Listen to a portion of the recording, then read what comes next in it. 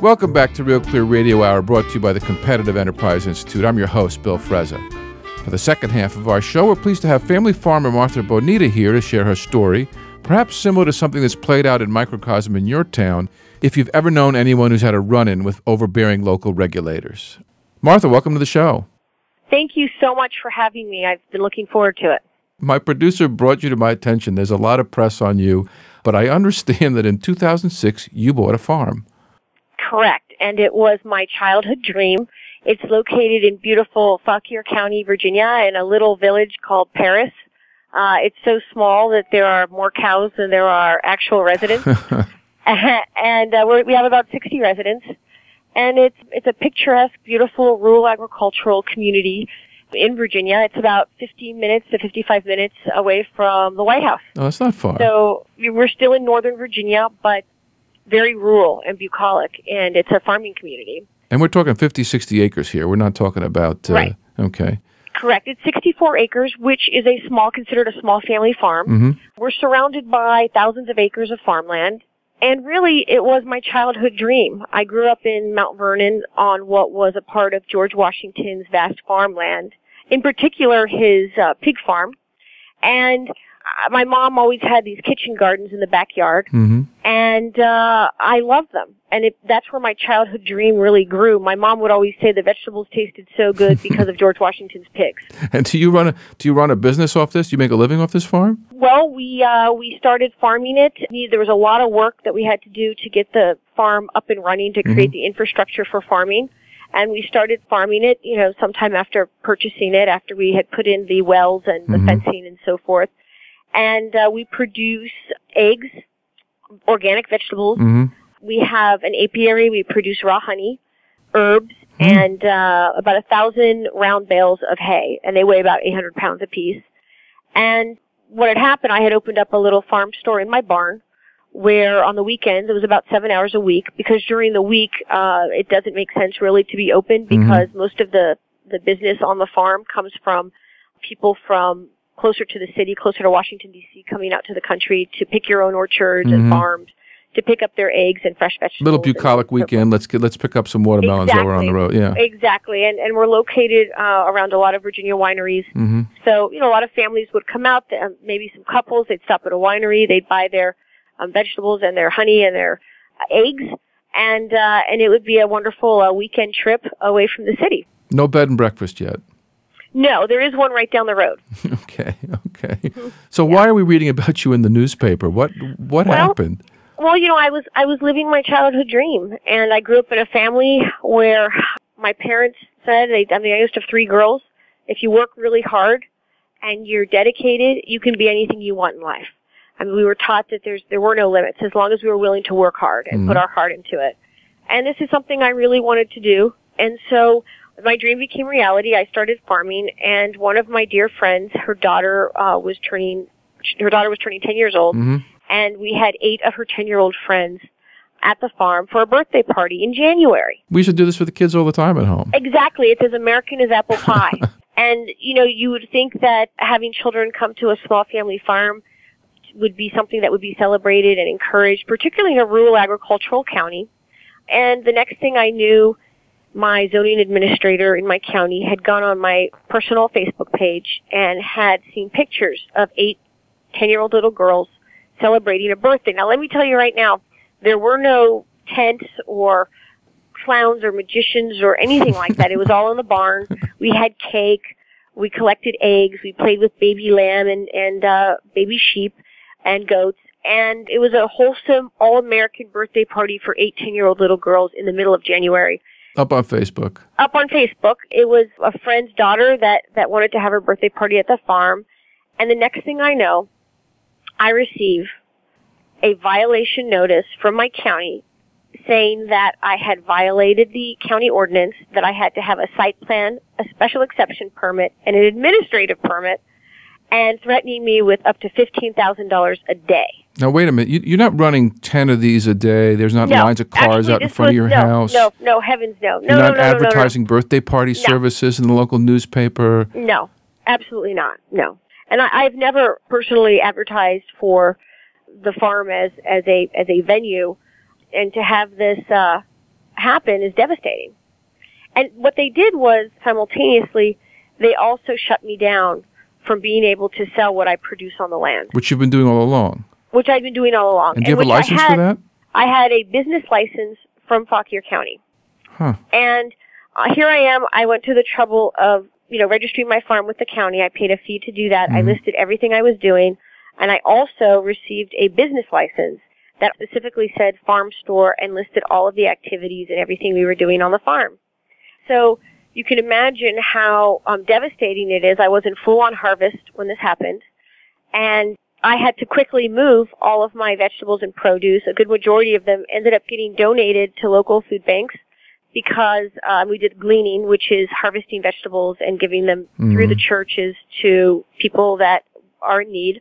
And I was stunned. It was devastating. I couldn't imagine that in America this could possibly happen. Now, did you have to lawyer up at this point to go fight this? And what's the process? Well, the process is a tedious one.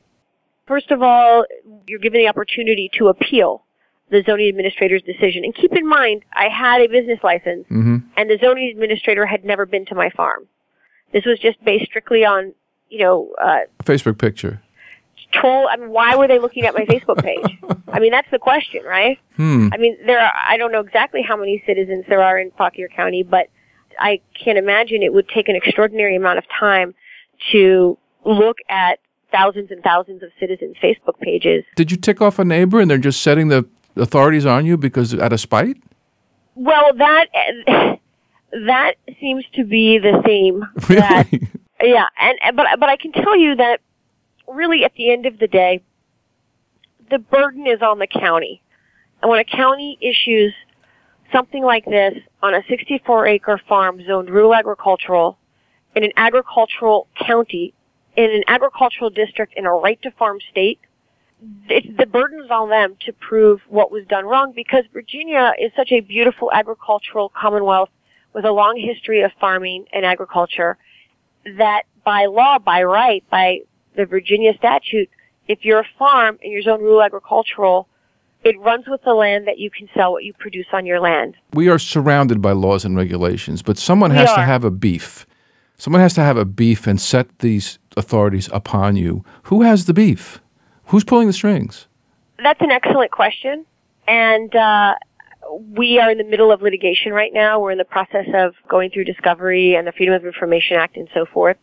I can tell you that we have had tremendous support from all across the Commonwealth and across the nation. The Institute for Justice wrote letters, the Rutherford Institute, property rights organizations from across the nation, because really at the end of the day, what is this about? Well, it's also about economic freedom and economic liberty, the ability to work hard and have the opportunity to achieve success in your chosen field, as well as a property rights issue. So what happened, it created a statewide conversation, a national conversation. Thousands of Virginians rallied together. People came and protested in my county. I see that. It's all over I'm Googling around. It's all over the press. And there seems to be a group called the Piedmont Environmental Council who's been elevated as the boogeyman in this. What role do they play in the zoning board? The Piedmont Environmental Council is an environmental group closely affiliated with the county. And the Piedmont Environmental Council has easements on various properties together with, in some instances, the Virginia Outdoors Foundation. So this is just a slow development so that you don't sell your house, your property to a condo developer. Exactly. And I believe, and I could be corrected, but I believe around 35% of Fauquier County is in perpetual conservation easements. And I think that the reason why this became such a national conversation and dialogue is because we're losing our small family farmers at an epic rate, not only in Virginia but across the country. And large agriculture is we need to feed the nation, we need to feed Americans, but our traditional small family farmers we're losing them. And part of it is attributed to extraordinary amounts of regulation, miles and miles of red tape that I never dreamed in a million years my family or I would encounter. So the big farmers, they can afford to allocate resources to all those regulations because they've got hundreds or thousands of acres under cultivation. But it's tough to pay for that when you got 67, 68 acres. Well, indeed, but And really, at the end of the day, we should be supporting and encouraging agriculture and small producers that are really, such an integral part of our history, particularly in Virginia. Well, that's up to your customers. I mean, if your customers want to buy your fruit, sure. God bless them, right? I mean, God bless them, right? And that's who should make the decision, not a regulator. Well, absolutely. I'm with you 100%. And we're not saying, large producers shouldn't exist. In fact, we'd all starve without large producers. So exactly. In fact, I'm all for the free market. I think the larger farming industry should be as successful and as large as they can be. And small family farmers should also have the opportunity to be competitive in the small family farm local niche, and they can coexist together. Were they concerned that because you had a birthday party in your barn, you're going to start running circuses or something and create congestion and an eyesore? It's so extraordinary. Throughout this process, one of our county elected officials said that birthday parties would lead to junkyards. Now, I don't know how you can draw that correlation between 8-10-year-old little girls having cake and playing with baby lamb and collecting eggs would lead to junkyards. But those are some of the outrageous statements that have been made. Another legislator had said that if the bill, and we can talk about the bill that became law, law, there'd be strip clubs and chicken coops throughout the Commonwealth of Virginia. Obviously ridiculous, right? Well, see, ridiculous. One way to pass a law is to raise fears. But before we get on to the Boneta Bill, I understand halfway through this, you suddenly got audited by the IRS. Yes, that's correct. And actually, it was around the same time. It was within several weeks. Several weeks? Had you been audited before? I think it was between 6 to 8 weeks. Huh. Mm-hmm. Had you been audited before, or was this your first audit? This was the first audit. This was a massive audit, and it was the first of its kind I had ever witnessed. And what made it unique in my situation was that an elected official in my county was aware of the audit and had disclosed it to others before my family or I had even received the audit itself. How is that possible? That's an excellent question, and one that is being investigated. It is. Who's doing the investigating? Well, that's being researched in many different ways. There is an IG investigator that has looked into the situation. So who is it that proposed legislation to keep this from happening?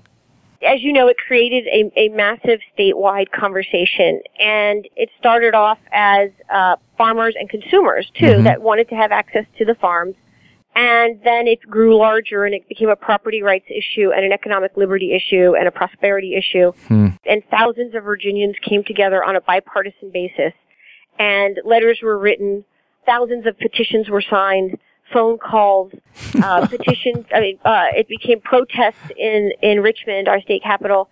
And, I went from talking to the farm animals and engaging the farm animals to literally becoming a part of a much larger You're a poster child now.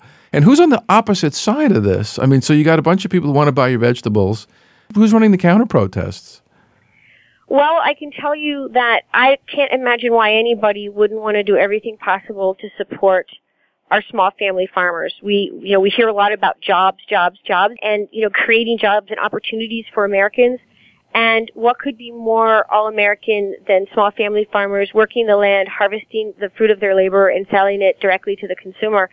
I can't imagine why anybody would be against it. However, we did run into a lot of opposition from a group that you did mention already in this conversation, as well as local county governments were concerned. And the unique part about this legislation, and I want to make this clear, is that the land has to be zoned rural agricultural. And that's really key here, because the idea is not to have farms popping up in city centers so that you don't have row homes or townhomes chicken coops. With chickens and goats and sheep and cows in the backyard.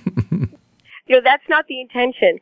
The intention is, if you're a small family farmer and you're on land zone rural agricultural and you're farming, that the local county governments can't come in and expose you to unreasonable regulations, burden you with miles and miles of restrictions and permitting and fees and so forth that really are driving the small family farmer into extinction. So this is a state preemption of county power. Yes, exactly. And the beautiful part of it is that the benefit to the Commonwealth at large is truly untold at this point.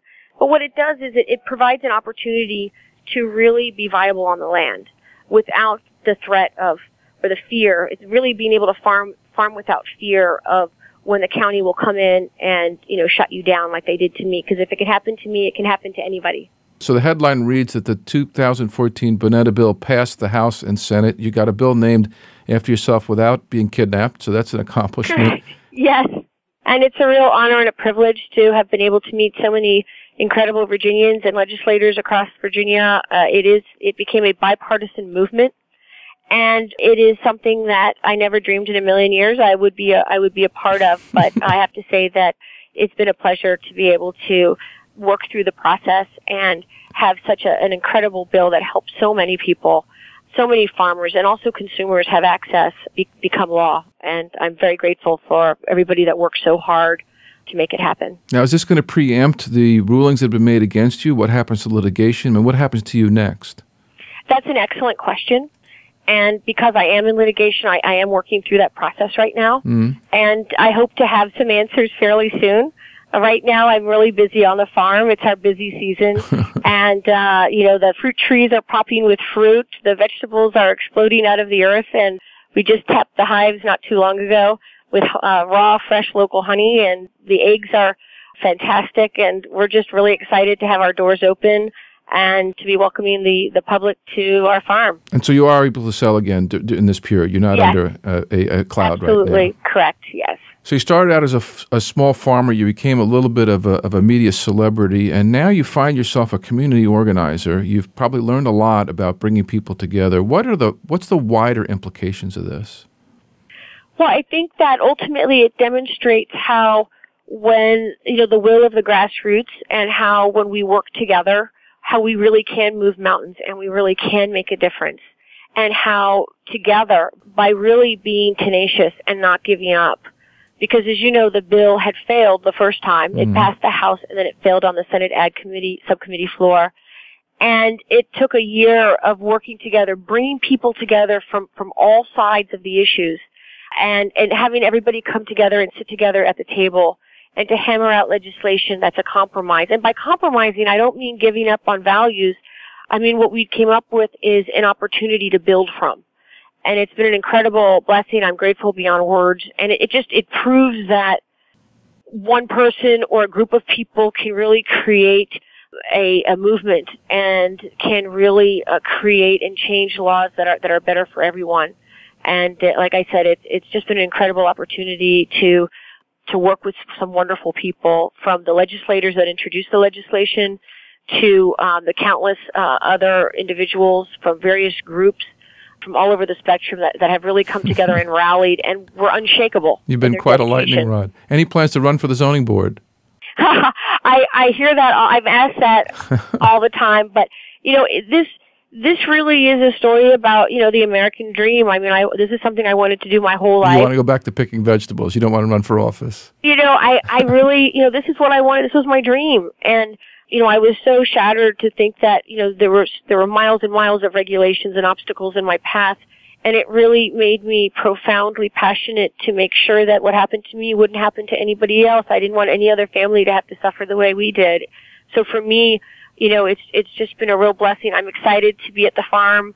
It's been wonderful to have people come from all over the state to stop in and congratulate us and enjoy the farm and enjoy what we produce. And that's really my passion and where my heart is. Well, Martha, thanks for being on the show. Good luck with all of this. Thank you. I hope you can go back to more idyllic times and stop spending times with lawyers and media people. Absolutely. Thank you so much. It's been a real pleasure. Take care.